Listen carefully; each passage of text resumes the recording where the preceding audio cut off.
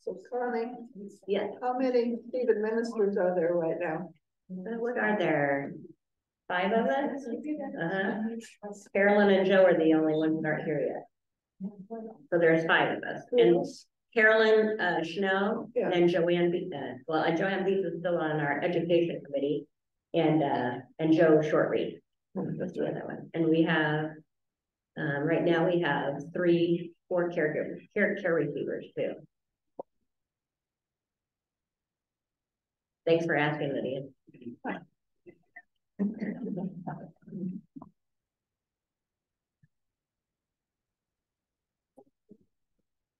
Yeah.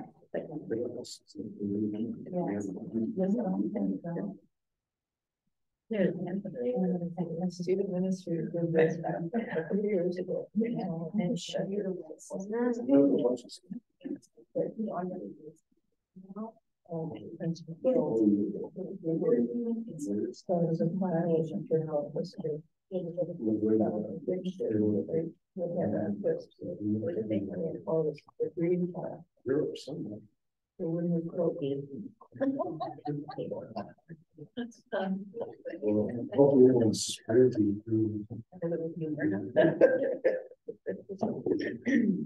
And I'm still hearing I dance. And I had too. It's like, it makes you happy. Yeah. It is. You know, it's funny, the songs we're writing now, the new ones, there's way more repetition. Used to write like 4 verses and everything. People want to hear the chorus, but not too many verses. So yeah. we flip flop, cover it, ready to release it. So,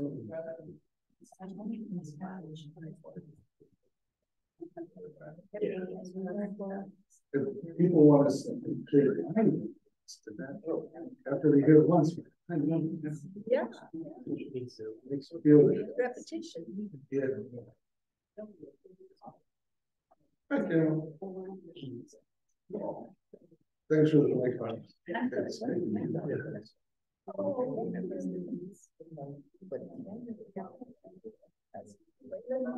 The box. Okay.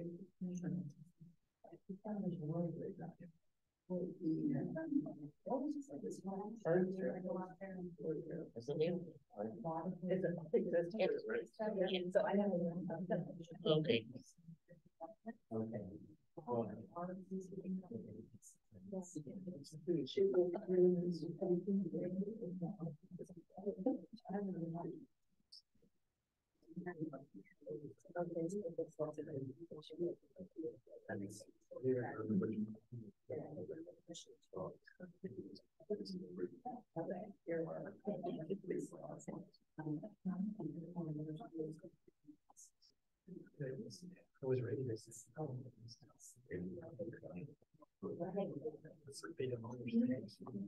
they were going at one ball.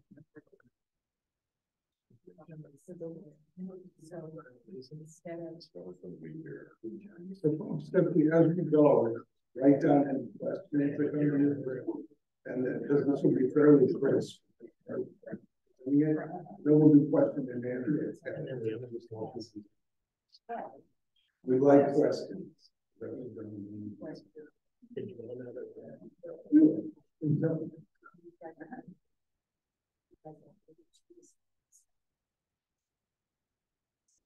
We have Jim Ehrlichman and maybe Susie. I'm not sure, they don't have their video on, but they've just signed in on Zoom.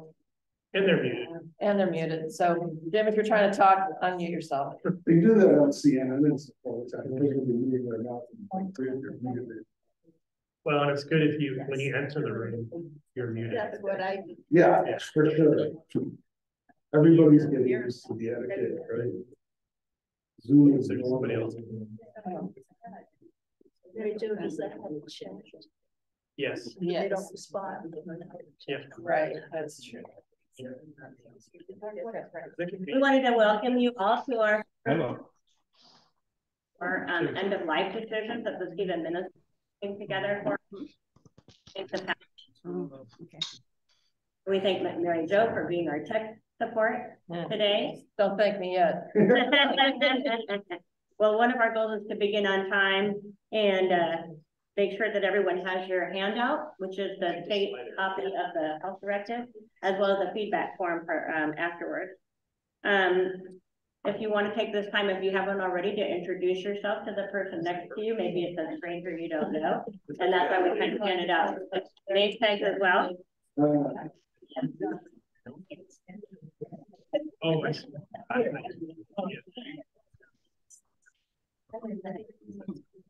Welcome. The Lord be with you. And also with you. Also you. Receive knowledge, hope, and comfort as we gather here today. In Jesus' name, amen. Amen. And today our topic is medical decisions. And Paul, our Stephen minister for the past 5 years, is going to be presenting the information that you have in front of you. And for this presentation, he's going to answer questions that you have. So please hold them till the end. Paul also has experience as a hospice nurse, so that gives him a great deal of insight into this topic. So without further ado, Paul Chopin. Thank you, Connie. Good morning, everybody. Afternoon is morning for bridge afternoon. Aren't we glad it's not raining? Yeah. We got a blessed, beautiful sunny day out there. As you can see from our title slide, for those of you who have driven by lately, I took this picture before the tree trimming was done, but I waited to take the picture until I got to the part where the church says all are welcome. So that's what we're saying to everyone who's here today. Welcome, and welcome to everybody who drops in online. Our topic for today is important, as I've learned as a hospice nurse, because do you want to think behind? That's not even a cliche, right? You want to think ahead, right? So that's kind of what our theme is we'll go through the presentations, including this one, which is on the California Advanced Healthcare Directive form. Which is quite amazing, and I'll talk about it as we go through. This is something that everyone can use. It's amazing. So the first thing we want to do then, if you could go to our next slide, please. Yeah, see, there we go. If you have a space bar, you just press space bar. Oh, maybe it's not on slide. Here we go. So let's face it, we're here today because we're living, but someday the end of our journey comes, and there's a lot of things that are important to think about ahead of time that bring you peace when it's getting closer to your end. So let's have a couple scripture passages here to share with you. First one, you're welcome to read scripture along with me. If you're not, you're welcome to just enjoy the thoughts. Genesis 2:7 reads, here we go. Then the Lord God formed man from the dust of the ground and breathed the breath of life into his nostrils, and the man and women became a living being. That part's amazing, right? Everybody celebrates when a baby's born. That's a real blessing, isn't it? But what I've learned in hospice is it's a rainbow. And we celebrate the beginning of the rainbow. And without fear, through our faith, we can also celebrate the end of our rainbow. It's the same rainbow. And so the second part of the scripture speaks to when it's time to say goodbye, and it says from Ecclesiastes 3:19, for the fates of both men and beasts are the same. As one dies, so dies the other. They all have the same breath. That's what life is. All go to one place, all come from dust, and all return to dust. From whence we draw the phrase ashes to ashes, dust to dust. There's other passages as well, but the point being, there's nothing to fear. The first person I ever held hands with as they were passing was my grandma on my mom's side. And my mom was holding her hand on the other side of the bed, and I was holding grandma's hand. And we said the names of everyone in the family. We said, Tracy loves you, Mary loves you. Grandma got to hear that at the end. And it wasn't, I didn't know at the time foreshadowing that one day I'd go to nursing school and become a hospice nurse. But the first hospice assignment I got was an emergency. They called me out of the blue. They said, "We don't have any nurses. We're supposed to have round-the-clock care." So when I got there, the paying forward of grandma showing me you could die with grace is something that I take with these hands to every one of the people that I go help. And so these scripture passages make a lot of sense when you're reading the Bible. It makes you feel fulfilled, really, as you read scripture. But this is a tough but essential topic. So let's go ahead and go to the next slide, please. Sorry, I told you what they Oh, we got an owl here. Good owl. That's a good one. It's all right. We're not worried about technical challenges. We will get there. There it is. All right, so this is the thing. What we're talking about today is a tough but essential topic. If you think ahead, as we're about to go through, it makes everything else a lot smoother when you get closer to the life. And we see Luke 18:29, and it's truly I tell you, Jesus replied, no one who has left home or wife, or brothers or parents or children, for the sake of the kingdom of God, will fail to receive many times more in this age and what in the age to come, eternal life. That's why we can go through these things and through the series that comes up. They're really questions. If you see folks with this little blue name badges on, you're always welcome to come up and talk to us. And we'll have a lot of other presentations that are really important. But strengthened and comforted by our faith that there is life after this life through Christ.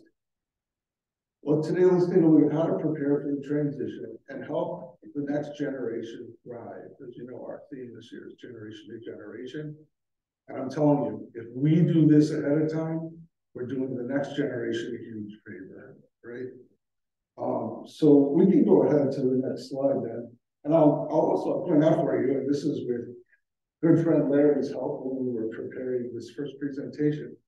The highlighted in blue words are the gist of the slide. So if you can't read the whole thing, you're like, ah, man, that's a lot of reading for something. Just look at the blue words and it'll tell you kind of the topic. So today is about protecting your medical decision rights. Do you want anyone else making your healthcare decisions but you? Especially when you get to the end and you may have had a stroke or some event that may now not have legal capacity to make those decisions anymore. And we'll explain as we go why this is so important, I think, to have now. Ecclesiastes 7:11 says, wisdom, like an inheritance, is good, and it benefits those who see the sun, which we do today. For wisdom, like money, is a shelter. And the advantage of knowledge is that wisdom preserves the life of its owner. That's the point today. We're going to preserve the part of your life that concerns your intentions regarding end of life. And if I'm a little bouncy, it's because we had a great service earlier and we were dancing in the light of God. So I know the topic is sobering and solemn, but as we discuss this, when I'm saying EOL, it's just because everything's an acronym these days. Don't worry about that. By stating things in advance, that's how we can preserve the part of life that concerns our intention. Let's see how. So under California law, and this is good, our state is very into protecting us as citizens from things that can go wrong that they can address. Under California law, your intent is paramount when it comes to carrying out your wishes regarding EOL medical decisions. It's akin to a will regarding your health, right? And how you want to have the end part of life. So the who, when, and how for such decisions is best set out when? Now. Right now.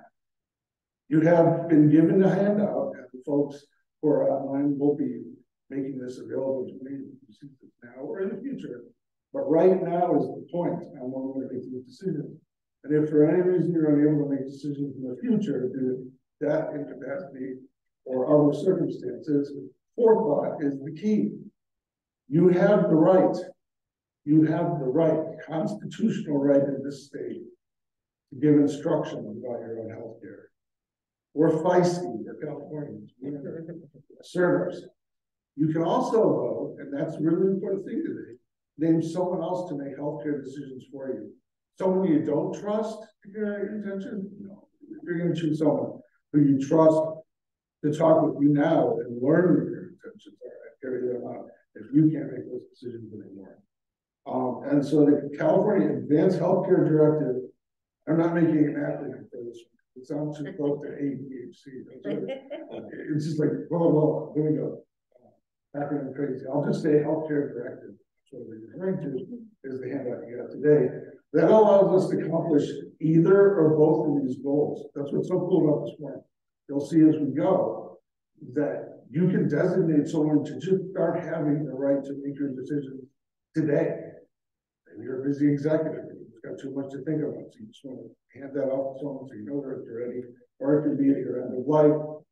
This form covers both. Well, let's go on to the next slide here, please. What's the next slide? Oh, you're there. Okay. Sorry, Oh, no, we love anticipation. We're anticipating. You said plan ahead. I was planning ahead. Well done, very good. See, with the program, that's great. Now you can go along as we go. I have specifically got a separate column here, and I will tell you ahead of time where we're going to form from place to place, because in our preparation we found where are we in the forum? Again, one of the main questions people wanted to ask. So this document was created by, check this out, California Office of the Attorney General. This is a big deal. Our vice president used to be in that position. The person 100 feet away from the presidency was part of this during her era putting this together. So it's really fun to have something that shows that our tax dollars actually do something useful. All right, and the cool part about it is, obviously you're printing out form right now, but I will be providing a link. It's a bottom of the slide. See the green button I made for you? If you pull this off the internet, all you do is click on that, and it goes straight to where this form is for you. And when you see it online, what's really cool is all the fields where you need to put in information, they're gray. You can type in. When you're done, you can save it. Finally, government's thinking ahead. Isn't that wonderful? So, See what happens. not right now. We got to do a little more. We don't know if their website's going to open. Do it now. I've been told to be good to keep time in mind, but you know, you can do it at home. Okay, fill the fields, you can save it. But the OAG, one more acronym, general, created this form so that all people in our state and any other states where we figured out we've got a good idea, including those who may not have the benefit of an attorney or want to pay for it, can prepare such a document. It's that straightforward the way it's written. You can tell exactly what you want to do as you go along the form, and you can specify your intentions, because the whole form is written in understandable terms. They agree legally is not good. They made this understandable. You can insert more though than just yeses and nos. Think about it. Are there parts of your plans for your end of life that take a little more of a sentence than just saying yes or no? You'll find that there are. There's a place for that form because people have specific wishes. For example, sometimes when I'm helping folks in hospice, there are other faiths. For instance, there's Muslim, and they want their bed oriented toward Mecca. So we honor all that. You can put that in this form, right? It's very important that you know what express your intentions. And if you want, I'm not saying don't, you could also have your attorney help you complete this form. It doesn't mean you're saying don't with your attorney. If that helps you get things and be sure you cover it. The form covers all the bases. That's the point. They talk about everything you need to do about your questions ahead of time. But the important thing about this, of course, is to do it in advance, and Mary Jo was very good about that. So we'll go ahead to the next slide then. And this one's on designating your healthcare agent. Not a secret agent, even though that would be fun. It's a healthcare agent. And right now we're going to go part one of your form. Part one of the healthcare directive you know, this says designated the healthcare agent. And you designate a person to act as your power of attorney. How many people have heard the power of attorney before? Pretty many of us. And that's why we're having this presentation to you too, because the power of attorney everyone's used to hearing about is a durable power of attorney, which will be discussed in another presentation. Prepares the or presents the legal question that come out of life. But for us today, this is a different kind of agent. This one, and we'll make it real clear, is your power of attorney for health care only. It's really smart. You're not mixing a bunch of roles under one person. So they understand that's their only role. And I've got a definition there. It's page 2, part 1, section 1.1 says that the term agent means the person you entrust with the legal right to make health care decisions for you in the event you become incapable of making your own decision. Or, it said before, if you want to just pass it off now, the person you entrust in number 2 to make health care decisions for you. That can start right now. We already discussed everything you want with them, but you want to entrust them with that right away. They make that point in the forum, so we'll let you know that's an option. So we can go to the next slide, please.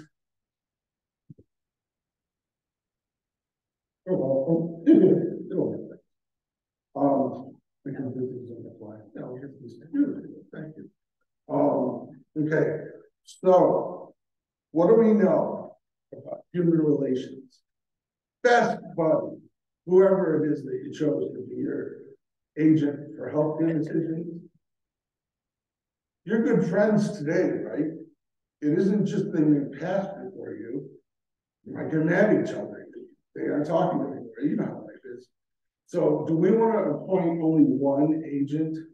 Just count on they'll be around at our end of life? No. So you'll notice that it's the person that you can choose. There's also a space, page 2, part 1, section 1.1. If you look down, it says option. But it's really kind of important that you do this. The person you choose as your agent, first, they must also agree in advance to do it. So you want to make sure you ask them if they can agree. But also, you can designate an alternate agent. In fact, there's spaces for 2. And you really want to cover your bases. So just have those alternative agents who also need to agree ahead of time to make these decisions for you so they're ready. So it's wise to make more than one agent designations, just in case your first choice, as they say, is not willing, able, or available to make these. We don't want to change that. How about the next slide? Thank you. Okay. So this one's not on the forums. This is just important. It shows you why we're talking about this forum today.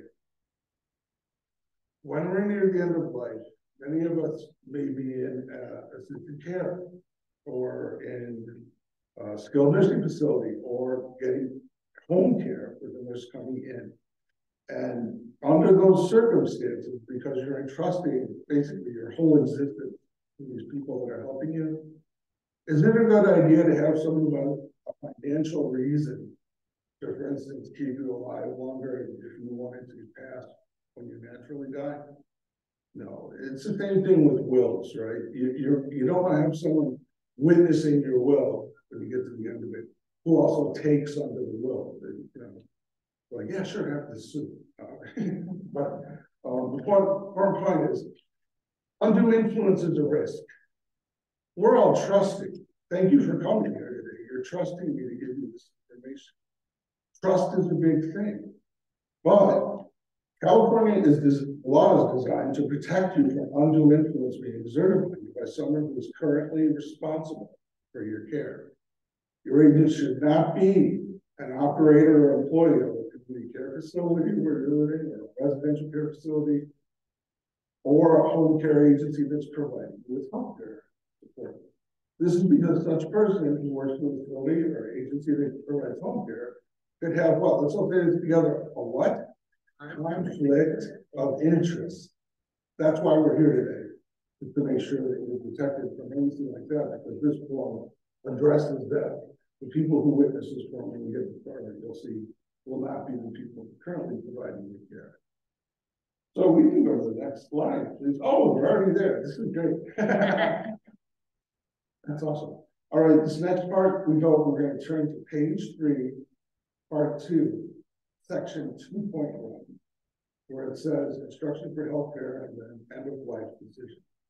This is where we start getting into the meat of what this point to do for you. Medical decisions, and this is a good idea why you have an agent for this, can make decisions for you that can include whether or not to consent or refuse consent for any treatment, service, procedure for your physical or mental condition. Because these are things that, as we know, towards the end of life, people can have maybe some memory care they're receiving because their memory's not as good as it used to be. Also, they can selectively discharge healthcare providers or institutions. Let me tell you, one of my very best friends, my girlfriend in college, her dad's 90 now. And he was in one facility that was really nice. You know, you look at Yelp, you get him in there, but find out after he's been there for 6 months, all of a sudden he's got pressure ulcers at the points where he lays there and doesn't move around at all. That's the staff's job. So this person, who your agent, could look at a circumstance like that and say, should we just leave my good friend there with that kind of treatment? No, they will have the legal right to have you transferred to a different facility. This is really important. I see it all the time. You want good care. A person has to move every half hour or so, or the body starts reacting. Next is to approve or disapprove diagnostic tests, surgical procedures, and programs of medication. That's a big deal, huh? You're just laying there thinking, oh, this is cool. Like, it's the ocean, it's the room, or whatever. But then they're like, yeah, let's have a surgery. And you're like, 9 to 5, you know, surgery makes sense right now. I prefer to have just a comfortable EOL. So that's an important thing they can decide for you too. And also, and I realize this stuff is very serious because I see it every day. It's different when you get to the end of life than what you expect. And so this next one really kind of addresses that. Your agent can direct the provision, withholding, or withdrawal of nutrition, hydration, and all other forms of healthcare, including what? If you want to die naturally, what do you not want them to give you if you pass? CPR, that's right. So this form specifies that. And you'll see that for me, and a lot of people, it ends up making sense somewhere. Some people put it on their fridge, right? Or whatever. You really need a balloon envelope with everything you need in one place, folks. And you'll find as you go, it isn't healthcare stuff, but I'll just mention this chestnut for what it's worth. You know how you have bank accounts where everything you've earned your whole life is? If you pass away and nobody knows which banks it was, or what the account numbers were, or the passwords to things, like it's crazy to have this stuff in the document. Like I hope my house will get robbed and everything about me. But one of the most important things out of that, and I've seen this, is if you code at the hospital and you die and they don't have a DNR order, they will resuscitate you. They're required by law to. And then you're like, I didn't want to do that. I'm ready to go. So this is very important. And another 5 your agent can say for you, and this one becomes really important. It's to provide or withhold pain medication. This is the thing, and you'll see as we talk about a little bit later slide. Pain medication is part of how they ease the journey. You know this. You have friends who have dealt with this. Your doctor doesn't want you to suffer at the end. Your family doesn't want you to suffer. And the pain medication becomes part of what ushers that in, you know, graciously and gently. So you need your agent to be able to make that decision for you. And last but not least, what do they have on their driver's license? You can donate or not donate what? Very good. Everything almost inside is useful for something. So that's your call. That's one of the things that's on the form. So that's really good to have that. So let's go ahead and wish you already ahead of here. Oh, good job for this with coordination. Fuller and limited decision making rights. What if there's something you really want at the end, right? For instance, one of the ones a lot of people like is if someone's having, I know something's dark, but when someone at the end is having what they call the death rattle, sounds a little bit like snoring, but like snoring from horror. It's not as bad as it seems. The body is beginning to shut down. But what we do as hospice nurses, and I have the families join in on this, is we take softest, fluffiest washcloths we can find, and we put them all in warm water, and we put a drop of usually lavender essential oil, and all the grandkids, and all the kids, and all the great grandkids even, they give grandma or grandpa or great grandma or grandpa facial, and then you lay a cloth across their forehead, and lay a cloth across their neck. Death rattle goes away. I've seen this so many times, it's stunning. I didn't know it was before I went to nursing school, so it's not like I thought this out. But that's the kind of thing, back to the form, that you can specify. What is that then? If you wanted that, but you never happened to mention it to your agent, how are they going to know, right? So in page 3, part 2, section 2.1 to 2.3, it shows you that what you can grant your agent full power. If you already communicate them everything you want to know, they will want to know your life. That's fine. In that case, you don't have to fill out part 2. But if you want to make specific healthcare provisions and decisions, hey, provisions for a decision, by yourself in part 2, 2.1, you can specify if you want or do not want your life to be prolonged. What did we learn about when COVID hit? R word. What's that machine? Resuscitators, right? Ventilators is another view word for it. Same thing. It's miserable to be on. It's not gentle. It's literally breathing for you. And so if you wanted to pass without that kind of experience, if you say it in this part 2, 2.1 here, you can say, I don't want to be kept alive by artificial means. And I can tell you, if you don't specify this, 10, 20, 30 years, you might be on artificial breathing, which means they're also feeding you probably through a G tube. So these are good things to think ahead of. In part 2, 2.2, you can specify you want pain relief, and what they say is, and it's a hallelujah, I think, really, because it's something they do that I agree with, is when they give you typically morphine at the very end of your life, it's to ease the pain, but it also hastens your demise. And that's not said in a bad way. What you see, have any of you been with relatives when they passed away? All right, then you know. You want them to feel what? Loved. You want them to feel like their life was impactful for the community or the church. And what else do you want them to know? That they're not alien, not what? Alone. Right. Yeah, people make that choice. Yeah. Yeah. So this is part of the things that you can specify to go. Now, the last one, 2.3 that we'll talk about here, this is the fun one, right? This is your blanket. Any other thing you want going on? Like for me, you know, in Peanuts, when Short played that instantly lifts my heart. Although I have to say today, dancing, God, I think that's now in the mix too. You can literally do something with that. You can have a soundtrack for saying goodbye. And I'm telling you, you guys know. Anybody know? Okay, how many senses do we have that we're aware of? Some people have sixth sense or ESP, I suppose. But what order it goes in as each of those things fails, the last one that works typically is what?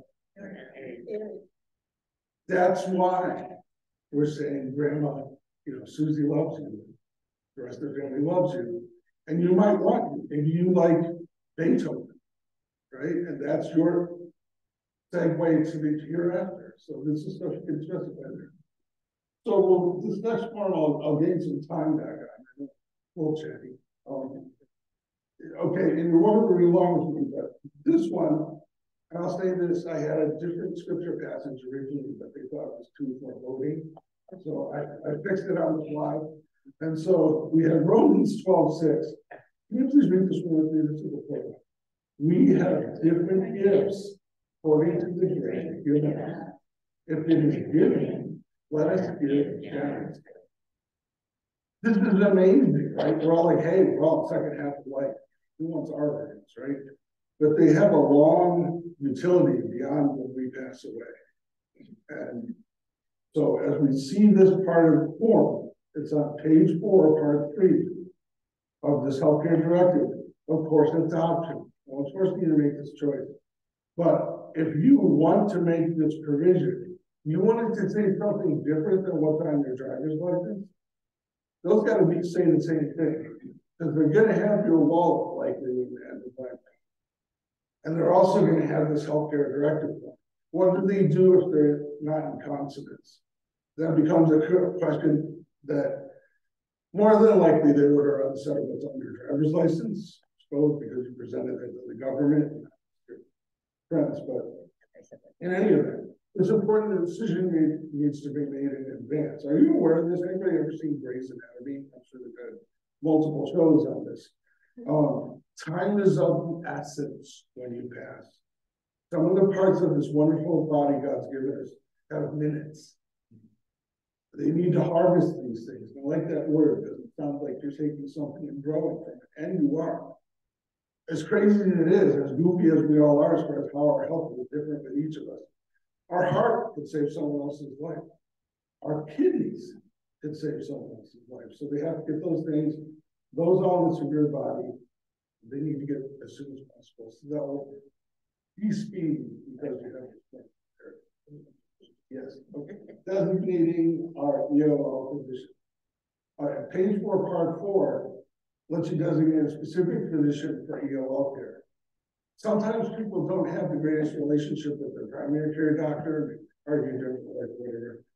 You might have another physician, you know, who you want the comfort of their being in charge of your care family. So that's what we can specify in page 4, part 4 there. And this does not have to be the doctor who's your primary care physician, but they need to agree ahead of time to do it.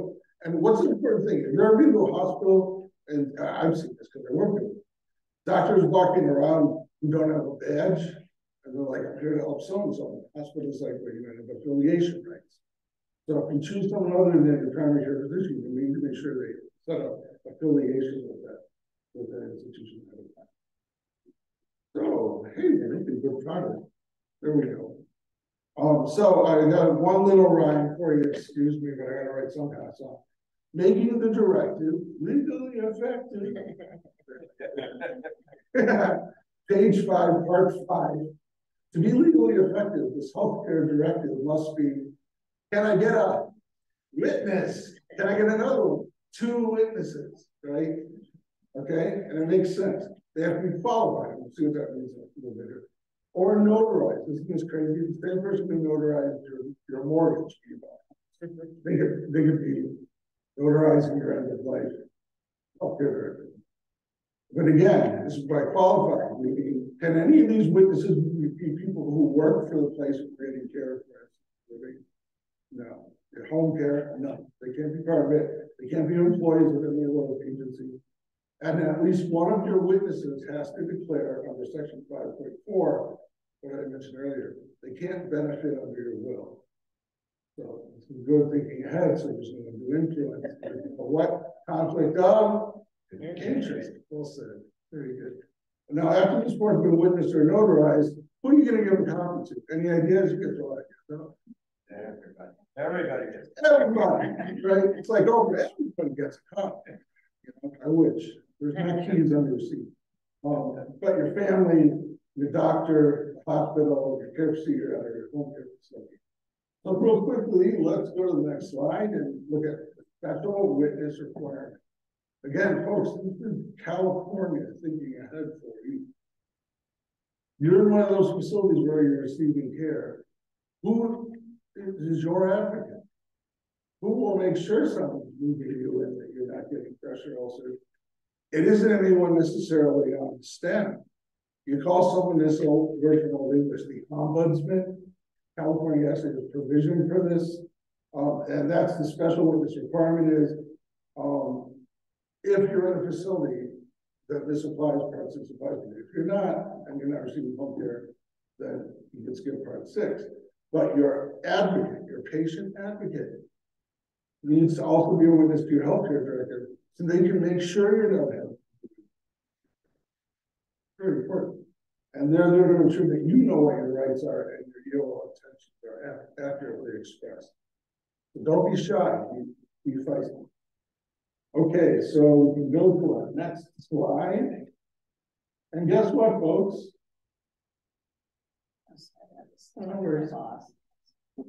Okay. All right, let's see what we got here. Okay. I think that's the okay, there we go. How much time? Yeah, we're done with the forum. Hallelujah. Right? I think it maybe we should stay with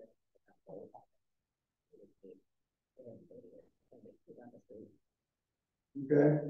All right. Well, I'm being told to rush.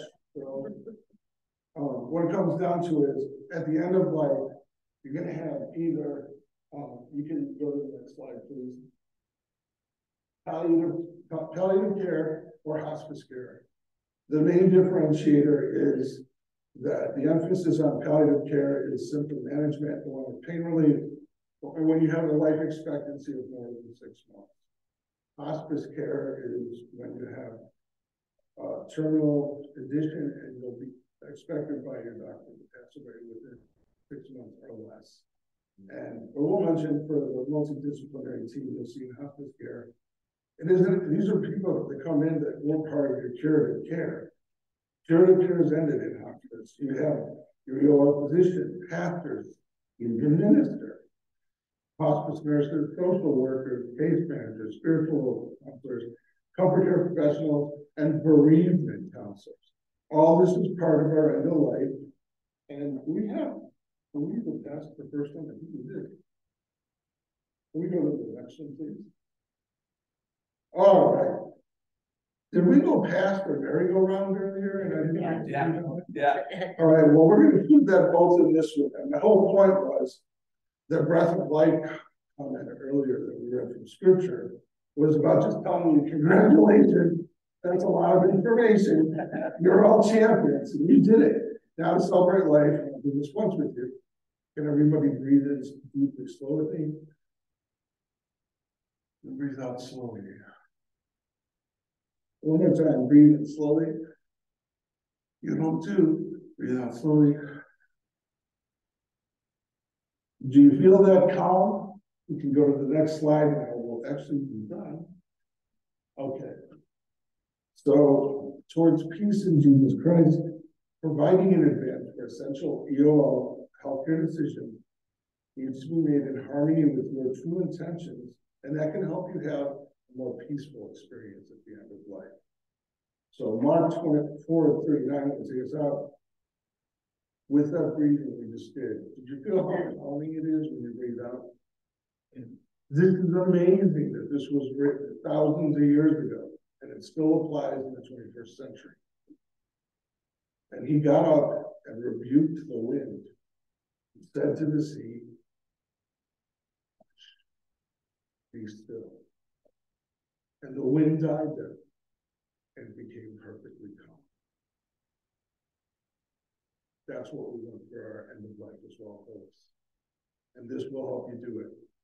So if anybody has any questions. Amen.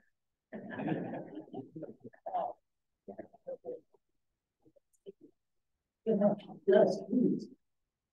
I have a question about primary care physicians. All hospitals have hospitalists now. So your primary doctor is not ever going to come see you in the hospital. So is there any point of putting that in? Can we leave it blank? I think you still want to designate who you are running the show, even if it's where people aren't in a hospital, Because a lot of us, I know I'm gonna be, you know, kicking and screaming to the end, I'm not leaving my house, wherever I live, that's where I'm gonna pass there. And for a lot of folks, that's what they would prefer, so. In that case, like you said, you might have a doctor that might not be going to the hospital, COVID flares up again, something like that. But if you're in your home, you can still have a doctor come in there, like you control the environment better. Good question. That is because we could find out if you can leave it blank, like you suggested. Because there are parts of the form that you can leave blank, so. Good question. Someone else? You got a comment in the Zoom that says, I think what is important for everyone to realize is that this can happen at any time. And it is important to discuss these things so that family members can know. That's from Michelle Hott. Yes. Yes, that's a very good point. And that's why I know it's goofy. I mean, it's hanging by my front door, right? They come in to get me, paramedics, on the way out, they're gonna notice. It's written big letters in case of emergency. It'd be pretty hard not to notice, right? Or Joanne has this one little thing, what was that called? The link? Your vial of life. Your vial of life. You have that with you? Getting more of these, but several that you can get one of these from Aging and Independent Services. And we'll have more. Yeah, pass that around among folks. And what it is really is it's a like a slip or a kind of, I use a minimal envelope. It's the same thing. All those forms are important in your life. Go in that one place, and it even has a big magnet on that keep on your fridge. So what do you have in yours? What is in that, Joanne? Well, it turns out I haven't looked at this as closely as I thought. Sharps gave me this a while back, and it's called Physician's Order for Life-Sustaining Treatment. Mm-hmm. And it does in small print. It says this is not the same as an advanced directive. But it has for the physicians more choices to click off in a box. And they have even a trial period of CPR, yes, but only for this long kind of thing. And what's the name of that organization that makes that?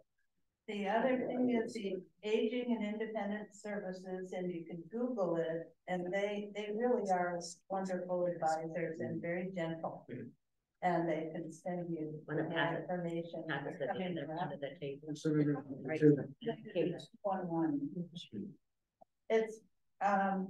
It is for only it's about reporting adult abuse, and it's for all services for seniors. Where 211 is services for everybody. Yeah, you could probably find it under 211. Yeah, it's all 211 and answered this, had a situation that I had to use it, and they answered aging and independence. So yeah, they just have this many resources for approaching end of life. I wanted to make a statement if I could. Having recently been on a ventilator after surgery, I was told ahead of time not to worry about it and how when they take it out, etc. And it is not to be feared as part of treatment as much as it sounds like. Maybe you wouldn't want to be on it forever and ever. Right. I was speaking more of some respiration. In this day and age, with COVID and stuff, sometimes you just temporarily need help breathing, and they know how to keep that from. They didn't even hurt my saying, "Hey." That's good. Well, and that's a good point too. That even within the 2-3 years now, pandemic instead, is we've evolved. At the beginning of it, they were telling people if you had COVID and you were on a ventilator that you probably didn't have. So that was before they had vaccines and boosters. Now the effects of that are not instantly, a death sentence. So I'm glad that you mentioned that, because we didn't mean to imply that it makes you suffer. It's just not like regular breathing when you do it. Go ahead. You have a question? Yeah, I have a question. Is it wise if you're letting your children make the decision, your adult children, is it wise to have all of them come to a consensus rather than just one? Yes. Assuming your children like you. I'll hold up, actually, this is perfect. I think this is what Joanne was talking about. It was like, perfect, your question.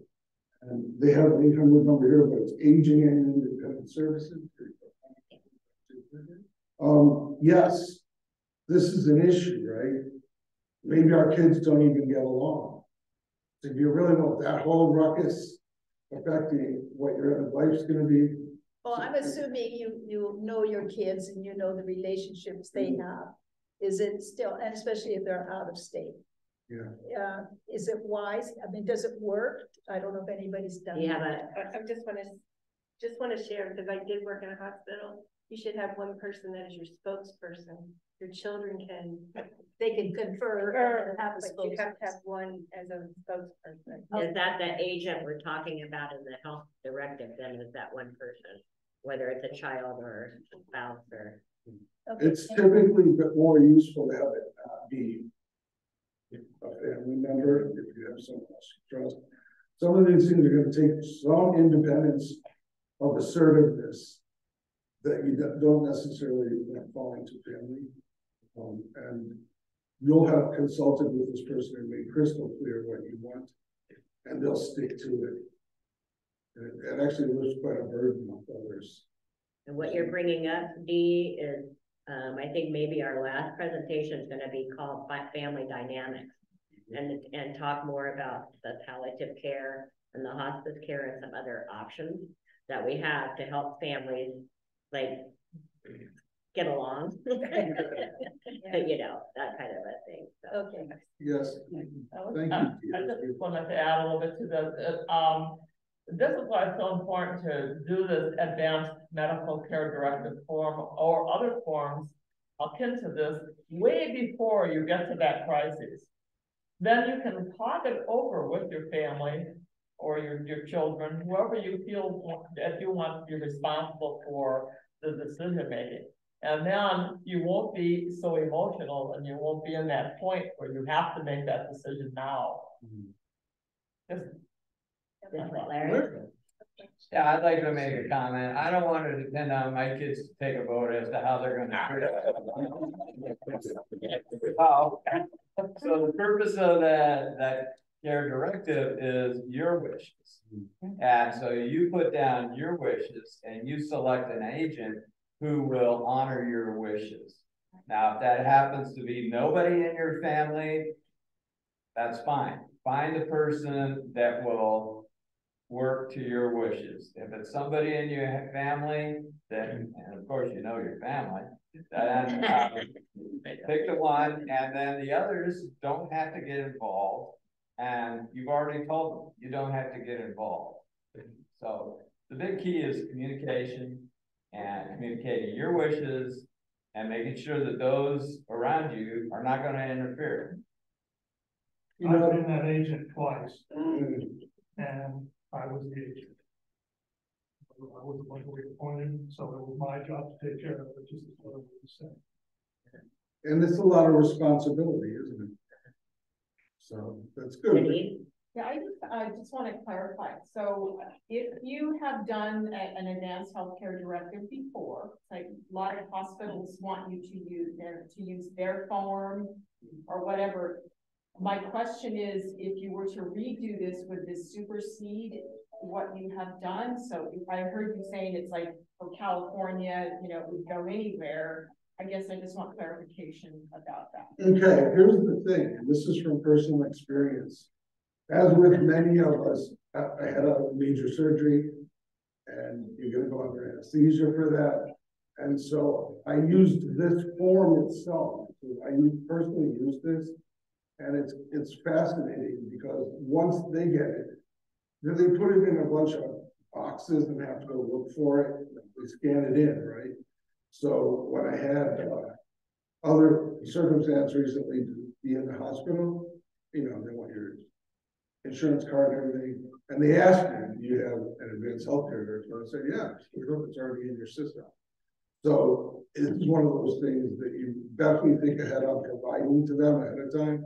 And if you had a prior one, but you want this one to supersede a prior one, then I think you would have to, I would say, you could put into that other wishes thing, literally write, this advanced healthcare directive supersedes all prior dated healthcare directives. If it's there, and you'll put that same, your lawyer probably will put that same thing in your will, so they know that it's incorporating by reference this advanced healthcare directive.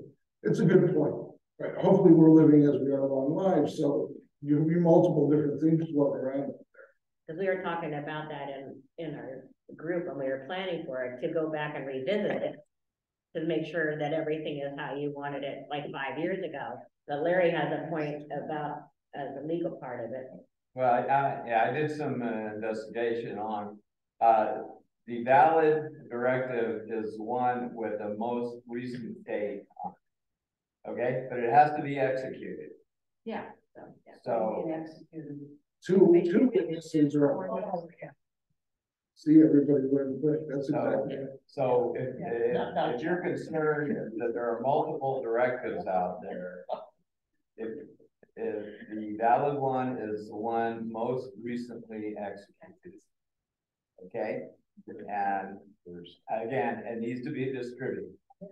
This is a good dialogue because of your questions, you mean? To me, what do you guys think? When the notary public does the jurat, they call it, and notarizes a document, does it leave the date out? No. No, it's in there, right? And that's a legal stamping of that date, that you were there, that it was you who intended this form to be effective.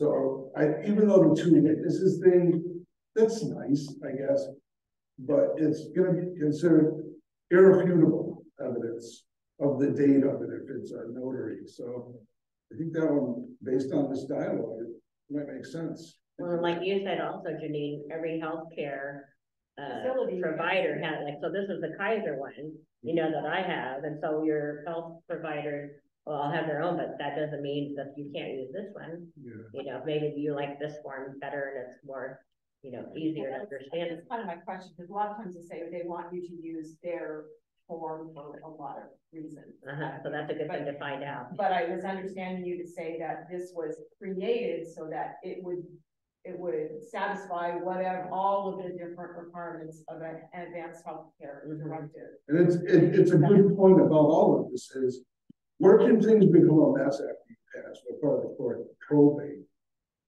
right? Everything gets messed up unless you had insurance, trust, or other mechanism. But the part I like, I mean, first, it's a little odd that the Office of the Attorney General of our state created this form. Well, why do they know?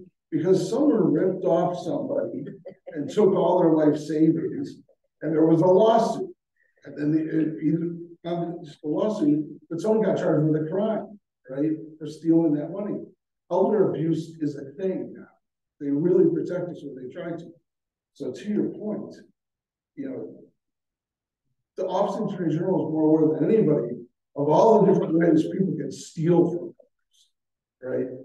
So that's why everything that's a part of this form has been untold criminal prosecutions and probate courts saying, someone's got to cover this. We keep getting these cases that could have been covered with a form. So it's a good point. There's a lot of collective, I think, evolving represented that one form. And for me, and it's up to you, of course. But when I went in for surgery, this is the one I wanted. They have their own, but that's based on hospitals they call risk management, you know. That's covering the hospital more than you. It doesn't mean they're hurting you, but this one is all about you. So I would highly recommend that you consider it. And of course, as Adam will discuss earlier in the series, there's legal implications to everything you sign towards end of life. So consult the people you trust, and to a certain extent, go with your heart. Carolyn, you had your hand up. Yes, do you know if you do an advanced directive in one state, is it honored throughout? It has to be. There's no way they could deny it. There's no way. Everything turns on, you know, if you've gone through probate, it all turns on the intent of, depending on what the person leaving it is, it could be to a trust or otherwise, but everybody wants to pile on. And it really ends up coming down to when the courts decide, what do the forms say, what best shows the person's intent. And they're not going to sit there in another state saying, well, that's a California form, we're not going to, right? Because it's ultimately your rights as an American, right? The whole country wants to protect our intentions for end of life. So I would definitely. Joe, why don't you go ahead and finish with that? We have a family member that's in the hospital in Nevada. And I'm thinking that they would probably not honor this because it's in California, because we've had insurmountable problems getting any kind of form for them to sign. And they don't seem to have a whole lot of care, and they don't seem to follow a lot of legal stuff. So anyway, so what I'm saying is I think you need to really find out. Whatever you would find out, is that something that comes under legal? Yeah. Matters? That might be coming in our next presentation, is going to be February 26th, and it'll be financial matters. And Larry's son, Adam's going to be our presenter. And so that might be something to bring up. I do financial, Adam's gonna do legal. Oh, that's right. Oh, he's doing legal next. No, we're doing financial next time. But to this point, that's why one of the very first slides, I was like, this is for all Californians. You know, there's no way that any of us can sit there and say, well, what's going to count in another state? What I would suggest is if you move to another state, check with their, doesn't have to be Office of Attorney General, but hire a lawyer, find out what's a legal form for these purposes there. I think what today is more about really is getting us to start thinking ahead. Mm-hmm. And doing it now. And this form is a way we can think ahead. Mm-hmm. So since I see it in your eyes that everybody gets it, this is cool. I'm really glad that you joined us. Yes? Yes, I use this form, and can I copy it to send copies or get copies to the various people? Yes, in fact, you guys, I don't have my phone here. You guys ever heard of Genius Scan? There's an app you can put on your phone. It's crazy cool. You hold your phone above it and it orients it right, even if you have it sideways. And you do that with each page of the document. And at the end, you have an attachment to PDF. So I sent to everyone, my hospital included, my doctors, everyone. I just sent it as an email attachment because there's no information in there that if some hacker grabs it, it's going to hurt you. It's your planning for end of life. I mean, so I'm not too concerned about HIPAA rights or anything. This one, because this is you sending it to your doctor. But it's a good point. And then, does anybody ever use Dropbox? Doesn't that say that you use web-based as well? Yeah, and the one that you can grab from the link, remember that green button? The one that you grab from there, you can download it. It's a fillable PDF. And when you save it, you have a PDF. The reason why I mentioned Genius Scan is when you download it and then put in those things, doesn't include all the signatures or notary and everything. Once you have it completely witnessed or notarized, that's when Genius Scan. We do this when we close mortgages. Bing, bang, boom, it's done. So it's a good point. You want the paper, but then you're like, well, where do I keep this paper now? Right? Thanks to Joanne, we know we have. Well, thank you all for coming. And if you would please complete the feedback form and hand it to one of the Stephen ministers, we'd appreciate it. And hope to see you next time with the financial matters that Larry's presenting on February 20th. And since we missed the first one with Mellow Mary, let's all breathe in deep one more time. Breathe out slowly. Thank you so much for joining us. Thank you, Paul. Wait.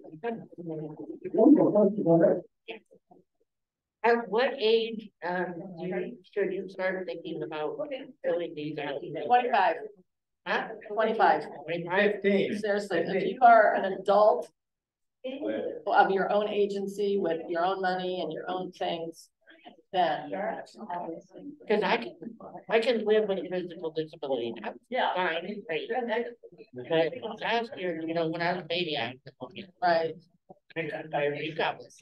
And I lived a great life. Last year I added again, right. And then I started going. Yeah. Do that. I had COVID, I also had COVID one. Yeah, no. Yeah. And I have a nice. Yeah. I'm fully agree.